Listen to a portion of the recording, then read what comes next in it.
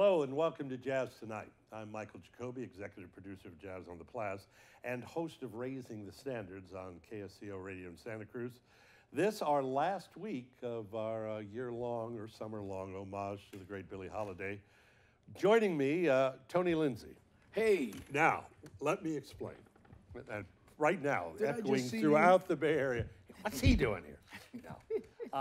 Tom Wopat had some personal problems, and we had to cancel. And I'm not him. No, and that he'll be explaining that to several women later this evening. But the scene was, as a matter of fact, our friend Melissa, our producer here, texts me that says Wopat ? And I went, this can't be good. So without going into details, I wish Tom the best because he's a marvelous performer and I like him very much. So I said, who am I going to call? And I said, my buddy Tony. And I picked up the phone and I said, are you in town next month? That was really nice of you. And I was like, wow, you know, because we had so much fun. And the last one you were that such we did. a wonderful hit earlier in the year, and we're delighted to have you back.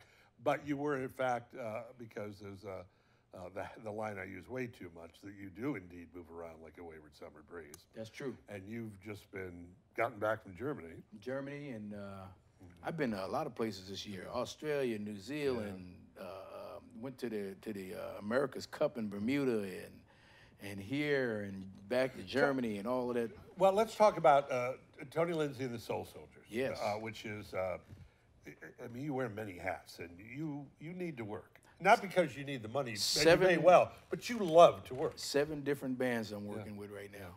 And you love it, Four right? of them I booked myself. You've got the Santana tributes groups in Europe, right? One here. One here as well. Soul Soldiers, Spangalang, Tommy Igoe, the big band thing that he does. But you live for that. You really. And it's cool because I get to mix things up. And we got a little twist for the show today with Soul Soldiers. Okay, let's talk about that because folks may have seen you earlier in the year, and again, my disclaimer that by the time you see this, it will be well past the end of the year. But it's a little different group. We have a beautiful female with us today. She plays keys. Sounds just like Carole King. She's unbelievable. I saw you guys with that layout of the group at the Monterey Jazz Festival last year, and you killed. It was wonderful. We're gonna have 2 keyboard players today. Okay. So she'll be she's just amazing. I do a lot of stuff with her, and she teaches. Yeah. Matter of fact, she's taught a lot of females that are pretty big stars now. You ever heard of a lady from Oakland named Letticy? I have. That's one of her. Really? Letticy is one of her students, and there's been quite a few other ones too. A term that I despise is the phrase tribute band, which you guys are not. And I've always sworn I would not have one at Jazz in the Plazz. Having seen your approach, I mean, because, if a jazz singer is doing Rodgers and Hart and you're doing Motown, it's the same deal. We're still diving into perhaps a different era of the songbook. But yours is more of a nod than well, it's a tribute as well, but it's not an imitation. Well, most of the tribute bands, they focus on one artist, right? And they just do everything. And we hit. And you'll do different arrangements, though, yeah, which I find extraordinary. Well, even a lot of them, the arrangements we just once we get into the song, it arranges itself. Yeah. Because so you bring the jazz side to it, the spontaneity, and it may start Motor City, exactly, but it may morph into something else. There's no telling where it's going to end up. Yeah, that's true. And it's cool. We cover a lot of now that we have Miss Janice with us, we can cover Nancy Wilson, Aretha Franklin, Etta James, and people just love it because. What's Janice's last name? Janice Maxie Reed. Maxie Reed. Okay. It's the stuff that we're doing. Nobody plays this kind of stuff anymore. And we mixed it up with Bill Withers and Lou Rawls and Sam Cooke and all of that. The response earlier in the season was just remarkable, and we have had a terrific season. Oh, did I say so myself? But no, we have, and we have Billy's over my shoulder and been watching over me the entire season. But we've had such a good run, And apart from this little hiccup with the last show, we're going out in style. And Yeah, you it's can going to be never, a good. just one more rock out. We're Well, delighted. one great compliment that I got when we were here last time is the folks that were selling merchandise. They said, they said, we've been coming down here volunteering to sell the merchandise for a long time, and this was the first time that we couldn't see the stage because there's so many people up dancing. Said we couldn't even see you guys. We can hear you. Well, to me, the real treat or the real evidence of a great season is, and it happened last Thursday morning for the 9th consecutive week, someone saying to me, that was the best show ever. That one was. And tomorrow it'll be the same way. And That's a good thing. That's just great. I think it's there's just something in the air around here now because even with the San Jose Jazz Festival, they had a great one this year too. It's just I think it's something with the Bay Area. We're very boutique here. Yeah, and I think that's. I mean, it really is. I've often said that jazz and popular music needs to be seen up close and personal. Absolutely. I mean, to share it. And I've told the story before, but I remember my daughter going to see Britney Spears and saying, well, we sat right next to a screen. And I went, no. No, I used to sit and Sinatra would look at me and I'd look at him. That's how it's supposed to be done. And he was actually singing. Yeah. Instead of lip syncing. Yeah, go figure. Speaking, and we were talking, where are we going to go in our second part of the interview? Oh. Tony Lindsay, part 2. Go anywhere you want. Part 2. Let's talk a little bit, having brought up Sinatra. Favorite live show? I don't care the genre. Favorite live show you've ever seen? Oh my, geez, my favorite live show. That's a tough one. Or give me a couple. You don't need to narrow it down. Because I guess I'll have to say because I saw him for the first time last week at the San Jose Jazz Festival, and I happened to write a song that was on one of their records. A group called an R&B group called the Whispers. Yeah, sure. They knocked me out. Really? And these guys are in their 70s now. Yeah. And Very like, cool. Wow. No lip syncing. No. The band, they were tight. It's like that. I went to see Neil Diamond. He knocked me out too. And you might not have expected it. Sure didn't. The thing that amazed me was the place that we went to see him. This is back when I was with Santana. The next night we played in the same place. Yeah. Neil Diamond had the place was completely sold out. Yeah. And everybody in that place knew every word to every one of his songs. Yeah. That killed me. I saw Frank a lot, but I also saw the Highwaymen when it was Johnny Cash, Willie Nelson, Waylon Jennings. So you got to see some good. And who was the fourth guy? Oh, Chris Christopherson, which was pretty astounding. Yeah, this guy's I'm sorry that I didn't get to see. You never Frank. seen Willie? Never seen Willie Nelson. Never saw Frank Sinatra live. Never saw Elvis Presley. It would have been nice to see. I saw Elvis. Just to see, because I like to see especially when the ladies go crazy with these cats. Yeah. I want to know what that is. You can always get a few because I want some of that. That's exactly right. And you really don't get it from a video. No, you got to be there live. Tom Jones is another one. Tom Jones, who Terry, my partner Terry Hope, was telling me that she saw him. Might have been the Bridge concert that he came out and stole it. Man, I was knocked out by him back. Remember when he had his TV show? Well, Circle Star I used to see him at. Yeah, but he had his TV show, and there was nothing but women in the audience. Sure.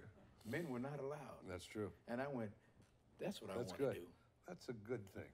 Between that and the Beatles, when I seen women. Too young for the Beatles, right? I seen women. No. You saw the Beatles? Oh yeah, but especially when I saw the girls crying and stuff and throwing things up. So you saw him at Candlestick? I didn't see him live. Oh, that's what I meant. Okay. When I was coming up as a kid, because we coming up as a kid, we used to do a lot of Beatles songs in our band. So, tell me about where'd you go to high school? Kingston, New York. And tell me about the rock and roll band, garage bands you were in. Oh man. Well, give me some names. Well, I started when I was 7 years old. And the group that I sang in, that I was in, I was the youngest one. It was 4 of us called Four of a Kind. It was an a cappella singing group, and I did that up until this is pre-Michael Jackson, right? Oh yeah. Yeah. Okay. My dad used to work in the hotels in upstate New York, and every time they'd have some kind of event there, hey, my son, they got this little singing group. So they'd have us come and do the shows at these. And what kind of stuff would you do? We did anything we want. We did Like Temptations, doo-wop, that kind of thing. Smokey Robinson. We did the Beatles. We did some Santana stuff. We mixed it up. You know, and I didn't even know who a lot of those people were. We were doing their songs anyway. How cool. All right, who else did you see? Give me another group. Coming up as a kid? Yeah. Wow. Did you go to Days on the... Were you out... what year did you come out here? I came out here in 1980. But 80. what I did see... So Days on the Green, did you ever go to those? Never went to those, but I went to school at my college at Albany State University in upstate New York. And I saw Earth, Wind, and Fire. Okay. John Lucien. Who else was on that? Gil Scott-Heron. You saw Gil Scott-Heron. Yeah. See, that is painfully hip. That was so cool. Our buddy Giacomo Gates was out a couple years ago, and Giacomo did an album of Gil Scott stuff. $5 for those concerts. Oh, there's a great... $5. There was a great fundraiser, and I can't remember, for a place in Harlem. This is like 57, and the most expensive ticket was $450, and it was headlined by Sonny Rollins. Billie Holiday was there. I mean, it was just crazy. And Miles was there. Wow. Did you ever see Miles? Never saw him play. Played with a lot of guys that played with him though. Yeah. Well, Benny Rietveld, the bass player with Santana, he was played with Miles Davis for a long time. Great stories.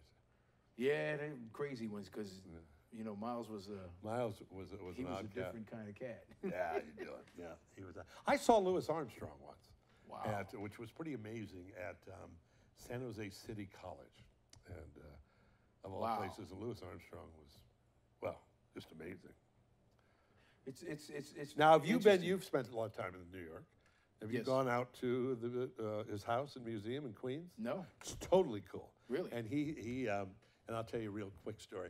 We were there as we were following. It was like at the end of the day, and I'd called up the press department to get a tour, and they said, we haven't got any special docents. You can follow there's an elementary school going in front of you, and you can just follow. I said, fine.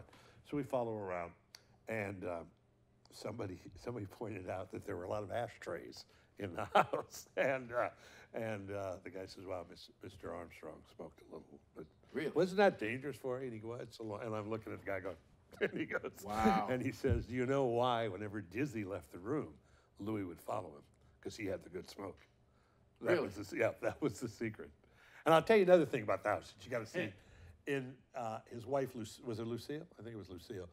The kitchen, all the appliances, including the toaster and all the cupboards, are painted in it like an automobile paint, like a Studebaker would have, in this weird blue. That's weird. And it's just stunning when you walk in. But it's they never changed anything. Yeah, he died at the house, and what a special guy.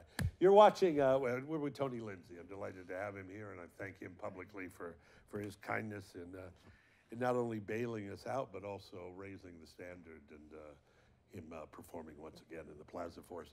And also, as this being our last show of the year, I want to give a huge shout out to the good folks at O'Connor Hospital, a division part of Verity Health, who have been here for us, and it means the world to us. And since they're not in studio, I can announce that they've signed a contract for the next 10 years. But we'll see if that holds up. So we're going to take a little minute to hear about O'Connor Hospital. We'll be right back with Jazz Tonight. At O'Connor Hospital, we're restoring health together. Step by step, together. Because care is better together. O'Connor, together in health. At O'Connor Hospital, we're shortening your wait time. Because in an emergency, every minute counts. This is our commitment to you. O'Connor Hospital, together in health. Welcome back to Jazz Tonight, as we bid a fond adieu to our 15th season. And I was thinking this morning, I think I'm good for another 15 years. But my only concern is I'll be 80, and we're going to have to get in that walker on stage. Yeah, but that's not old. 80's the new 70? Yeah. and dead is the new 90? How does that work? Well, you know, my plan is to at least 100 years old for me. Yeah. You know, You're going to book yourself somewhere at 100? You know what I'm saying? Yeah, absolutely. I'll be sitting in a chair singing probably, but I'm still going to do it. We the four of a kind This is Four when of you a were kind. 7. All right, give me some other names as you get. Give me a high school band name. Cold Sweat and the Prospects. See, there you go. There's something that's not memorable. Yeah, Cold Sweat and the Prospects. We did, of course, you know, Did some then we James started doing Brown? some James Brown stuff that's right. then. Yeah. Did you ever see James? Yes. Okay. Sure did. It was on the other side though. You know, he was I sure would have loved to see him in his prime Yeah. because boy, he was the man. Who was the actor that did stand up or that did the film about? He also played Jackie Robinson in 42. I can't. He think did of James his name. Brown? He did James Brown in Get On Up. Did you ever see that? I haven't seen Oh, that. you'd love it. I mean, this guy's really terrific. Wow. It's one of the great, like Walk the Line. There were a few biographical films that actually worked. Well, there was one James Brown one that actually probably one of the last few that came out that some of the guys that used to play with him when they saw it they went no that's not even accurate. The Fabulous Flames. We also had we loved the Beatles so much that we we named our group the Crickets. The for a Crickets. Until Buddy Holly's estate got after you, right? while. Yeah, the Crickets. And Cold Sweat and the Prospects. You like that name. You Oh, like yeah, that was name. funky, man. That was a cool name. That was pretty that was funky. A cool name. So you did. Did you play? You played an instrument? I played a little bit of keyboards because I write a lot of stuff. So, Okay. you know, little keyboards and some drums. Now, does the whole high tech thing is? I mean, are you into that in terms of you can lay a track down and you can say. I mean, practically it doesn't write itself. I know that. Yeah. But practically, you can say, I need a rhythm section in B. I mean, you can do that, right? You could do pretty much anything you want. I mean, the old way of the tape rolling, and that doesn't happen anymore. Actually, some of it is coming back because there's a lot of producers that they like the digital recording thing, but they also like things going to tape because they can saturate their tape. We were talking to Tiffany Austin. Have you ever seen her, by the way? We had her here. I think that was when I couldn't make it down for. She's wonderful. But we were talking about vinyl, and that for years when CDs came out, you went, "Wow, this is the best ever." But the fact is, vinyl, it's an art. It's I mean, pretty big now. Too. It's come back. Yeah, it's come back, and it's expensive too. Actually, Wopat, his last album, he released on vinyl as well. I remember I used to go to Tower Records. Yeah, sure. I used to go there once a month, and I would walk out of there with probably a minimum of 10 new albums. You can't do that now. Those things are, I don't even know how much vinyl costs anymore, but I don't know even it's know where expensive. you get a stylus. There's the problem. Yeah. Did you used to go to record stores? I was thinking about, I used to go to a place in Valley Fair. My brother worked at Harrison Frank or something, and they had the sound rooms. Do you remember those? Yeah. You go in and you had What the was headphones. the name of this store that they had? I don't remember. Does anybody know? Valley Fair, there was a record store there for years. It wasn't Tower Records there either. No, it wasn't a tower. It was like a mom and pop one. But they had the little individual rooms. Now they have all these. Are there record stores? There's some record stores. Is Virgin still New York? I don't think so, but Rasputin, they got a Rasputin right Oh, over Rasputin in and Campbell, in the Bay Area. They got one in Campbell too? Yeah. Because there's one in Hayward. Yeah. Really? Yeah. So you can take all your own 8-tracks there, right? All of them. All of those. The Superfly, Did you ever record anything that was on 8-track? No. That would That have would been have been cool, wouldn't it? Yeah. That'd be a collector's item. I wonder if you probably still can do it. There must be Santana on 8-track. That wouldn't surprise me When at did all. Santana start? 68 is when they had their first big hit, Black Magic Woman. Black Magic Woman. And when did you join him? 1990. Oh, you joined that way. I'm you a and young I are cat, about, man. How old are you? How You old am can I? tell me. Oh, I'm 25. Yeah, that's right. No, I'm 62. I'm 65, so we're the same generation. Yeah. But Don't you tell anybody. That's right. Keep that to. That's why I said 15 years. You're coming back for my final year at Jazz and Plazz. When I'm That'd 80, be great. I'm going to bring the 78-year-old or 77-year-old I'll still be doing stud coming back. I'm still going to be doing Who's it. just gone. Yeah. I am, man. I just Cold love, sweat. I just love. I love doing what I do. That's why I was saying there's like the 7 different groups. I found out when you mix it up like that, it always keeps things fresh. You know, because if you're doing the same kind of stuff all the time, it gets boring. Yeah. You know, anything can get Are boring. all, I shouldn't say are all, but well, with a true lack of record stores, most CD sales are live, correct? Well, that and with the internet, you'll be as Yeah, we talked about that last time. I just got the a, eighth of a cent. Did you get another check for 12 cents or what? No, mine are actually because I with CD Baby and iTunes and all of them. Okay, they're not all bad. right. Matter of fact, I got a.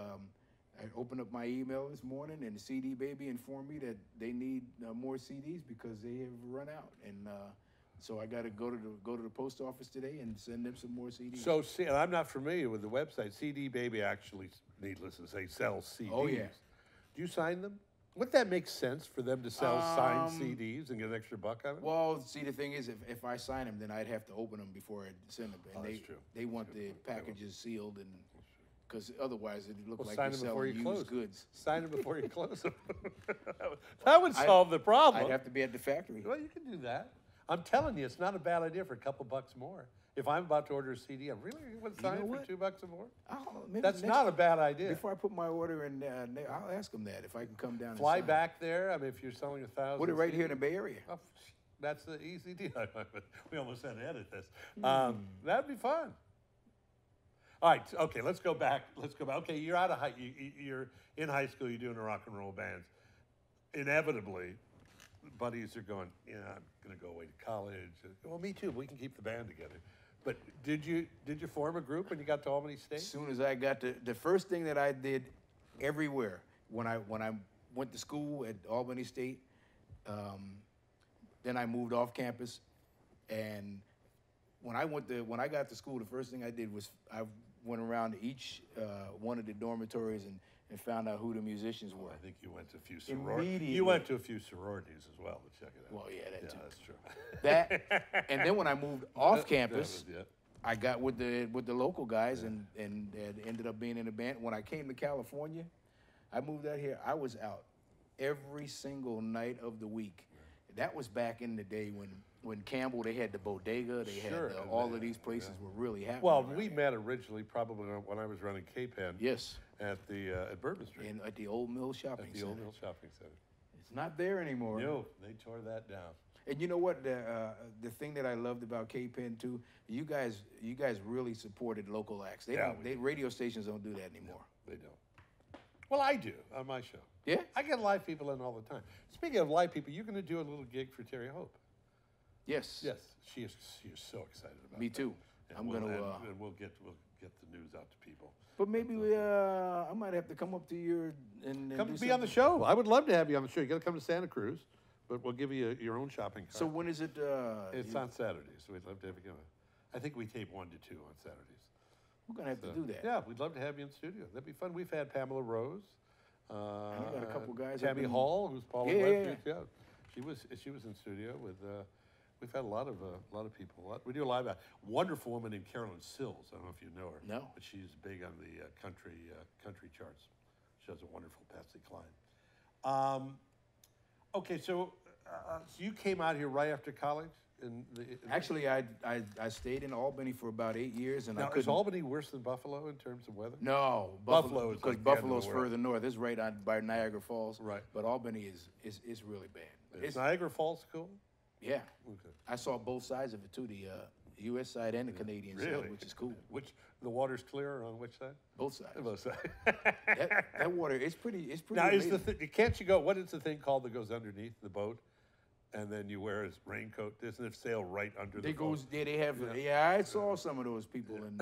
You saw some of the people wash upstream. That's kind of bold. Yeah. Because that water is coming down pretty doggone hard. Yeah. But it's beautiful stuff. But Albany is, it's not as far north as Buffalo. Yeah. But it's cold, man. It is. It's too cold. That's why I moved. I couldn't take that. I couldn't take it anymore. But you didn't know any better, though, right? No. When you were a kid, yeah. I mean, I grew up in Chicago, and I said, it's not that hot. Well, I go knew- back to Chicago, it's that hot. Yeah. Yeah. Well, see, I knew because living in Albany, which was the capital, there's a lot of tunnels underneath the ground that if you find out where they're at, you don't have to go outside. Really? Yeah. You mean on the campus or the whole town? Well, especially when you get to the downtown area, because that's where all the politicians and all of them are down in that way. Yeah. And I used to live down that way, so I used to work at in the mailroom at the Empire State Plaza while I was going to college. And you lead by tunnel. And I found out where those tunnels were. Amazing. It was warm down there. You go back at all? You still have family back there? Yeah, they're back. My family's in Kingston, though. I go back every now and then. Now, how far is Kingston from, say, the city? Kingston from New York City is 92 miles north of New York City. Okay. I'm right by Woodstock. Woodstock's 8 All miles, right, 8 miles from my hometown. Did you live there when Woodstock happened? No. No. But you had a know, bit of a flashback there. but now the other thing is a friend of mine shot we did a little documentary of Four of a Kind. Yeah. A lot of the footage was messed up, but he managed to find enough good footage that he put this thing together, and he entered it into the Woodstock Film Festival. You're kidding. So if we get nominated for something, Now, wait a minute. Is this somewhere on YouTube that people can see you singing at 7 years old? maybe. Maybe. There's not Google this. There's not much footage because nobody could find any of this stuff when we were younger like that. Yeah. But we did a lot of talking about it, and we went around the town and see how things changed and all of that, and it really came out good. Well, so we'll see. I am delighted you're back. Me too. With you being here, I get to do one of my least favorite things in the world, being a judge at a white people dance contest. There are never any winners.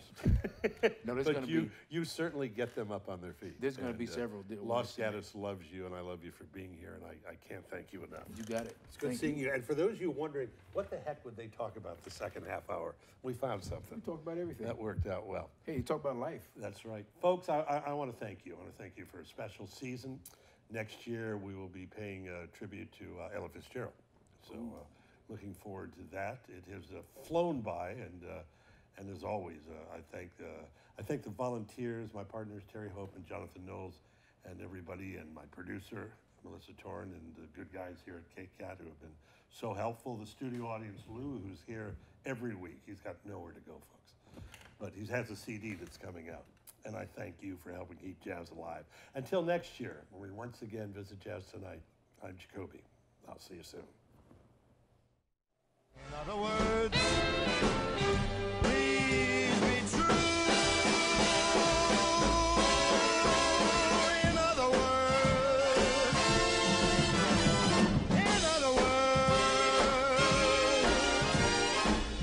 I love you.